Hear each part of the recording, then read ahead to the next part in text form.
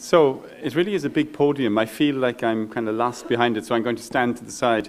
I've been given the rather challenging task of being rapporteur, summing up, but also just reflecting on the wonderful day that we've had, and just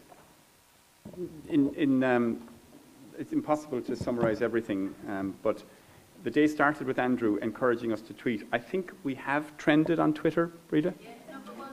Galway, Ireland, or the world? Oh, pretty much the world, okay. So well done on trending. I thought, you know, it was really important to have our new president open this event in a building that is so outward looking. Those of you who haven't been to the Institute for Life Course and Society, just a fantastic venue for an event like this. What we heard from Ciarán was that sense of giving voice, you know, was the phrase that I captured, and he spoke so eloquently about the importance of building these arches and turning these mills. Ciarán was followed by Derek, and it's hard to. Derek had so many gems and so many nuggets of wisdom from his years and of working with the NIHR and in the NHS. But I have to say, the phrase that I picked was, I think, his very final one, you know, to teach us about something in our own backyard. But I think the misunderstood heron is actually a beautiful image of PPI in a way, and I'm looking forward to checking it out. So it's out in the Killery for those of you who weren't here, and it's worth checking out. Emma Doris spoke, I thought, really honestly about her own experience of PPI in the world of basic science. She helped Derek deliver a workshop yesterday to our colleagues across the road in the Biosciences building. The phrase that caught my attention in Emma's contribution was describing the laboratory work that she does and then saying, this is not my research, this is my methodology. And I thought that was very powerful, and she highlighted something that I have learned, is that this isn't about public involvement, it's about good quality research. That's what it's about. And really, if we're serious about it, it's not, involving public and patients isn't the end game, it's the means to the end. And so we were then it's very difficult, impossible maybe to summarize Helen Rochford-Burke. By the way, I found out that the Health Research Board is not the only HRB in Ireland. There's a stronger HRB even. So Helen talked just so eloquently and beautifully about the importance of diversity is being invited to the party, inclusion is being invited to dance, was the image that she... And then in our second session we had these wonderful examples of involvement, engagement of public and patients participating and sharing on the journey. Before I thought I was living, I wasn't. Now I'm fighting to live, was what Lanny described very, very beautifully.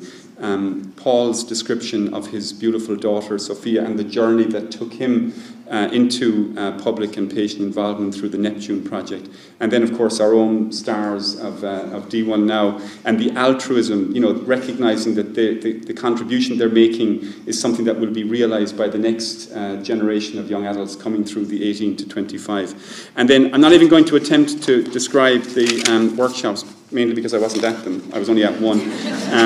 But that one, if it is possible to look back at it, it was a very rich discussion with Derek, you know, with Carolyn, so two different backgrounds and kind of, you know, different parts of the world. But importantly, Dennis as well as a public involvement participant, just not critiquing, that's not the right word, commenting on genuine attempts to do PPI well. It was a really worthwhile discussion, and I think hopefully there will be learning from it.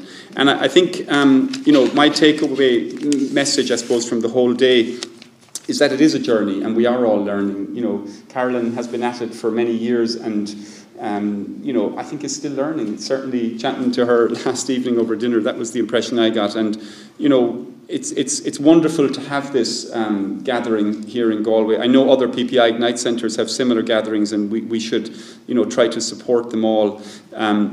Our PPI Ignite catalysts that we are also launching today, Una Mead, Martin O'Halloran, Michelle Quealy and Ruth McMenamin will hopefully help us in NUI Galway to spread the message of the importance of public and patient involvement. But the final word, I think, and of course I'll preface this by saying I am a Corkman domiciled in this part of the world, but the other HRB, Helen mentioned that, and I'll leave you with this, that the West's awake. Thank you. Thank yous to say. Oh, yeah, I have some thank yous. Sorry, a sign of a good sign of a good organising committee is that the person who sums up is actually told who to thank. The risk, of course, with thanking people is that you forget. But all of our speakers, especially members of the public and patients, many of whom travelled, I think in particular Carolyn and Derek, travelled the furthest and probably have the richest, experience and being, kind enough to share that with us. So not just today, but yesterday for Derek in a workshop and tomorrow for Carolyn. So I think Bula Boss. So the chairs of the sessions and the workshop facilitators, this has been a joint effort between ourselves and PPI Ignite at NUI Galway and the Primary Care Clinical Trials Network. So Andrew, Lisa, Nikita and Adele for chairing the sessions, but also very much in the background, but the key organisers, Breda and Martha, for doing all the stuff that you never really recognise is done until it isn't done. The HRB for encouraging PPI, and bringing us all together for the fourth time here in Galway, but also this wonderful network of PPI Ignite centres that is, I think, energising itself and hopefully will continue to do so. Everybody who attended, particularly those who travelled, Wexford seemed to figure prominently, the South East was well represented, and thank you for making the journey. I go to Kilkenny with one of my roles, and there's no easy way to go from Galway to Kilkenny. So I presume Galway to Wexford is not easy either, but safe home. And then just, our volunteers out front of house, Angus, photographer, the Galway Primary Care PPI Ignite group who have contributed to the day. I think ILS, this wonderful building, Pat Dolan and company. And finally, just your feedback forms. We hope to continue this journey. We hope to be hosting another national PPI conference. I don't think I've forgotten anybody terribly important. Okay. And safe home.